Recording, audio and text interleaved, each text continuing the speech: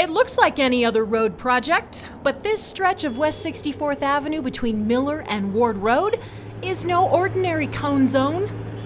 That's because the city is testing new technology, applying warm mix asphalt instead of the traditional hot mix asphalt. In this case, we've milled 2 inches of surface. We're putting 2 inches back. The big difference, however, is between the hot mix and the warm mix. Now we're using hot mix on one side of the road, warm mix on the other side. And the difference is about 65 degrees Fahrenheit. The lower production and placement temperatures make warm mix asphalt a greener alternative, reducing both fuel consumption and production of greenhouse gases. The reduction for the fuel consumption can be anywhere from 20 to 35% and even up to 50%. So as far as sustainability goes, it's an awesome product to use. First developed in Europe and used there for years, the trend toward warm mix asphalt has gained momentum in this country.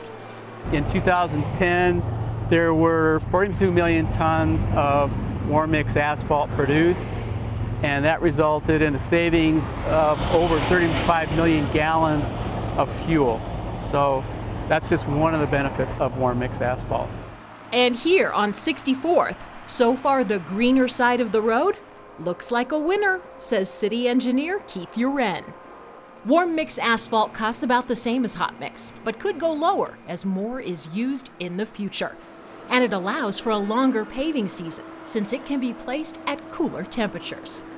It is compacted quicker, put traffic on it sooner, you get density of the asphalt, which is very important for long-term lasting effect of the road, and so that's one of the benefits.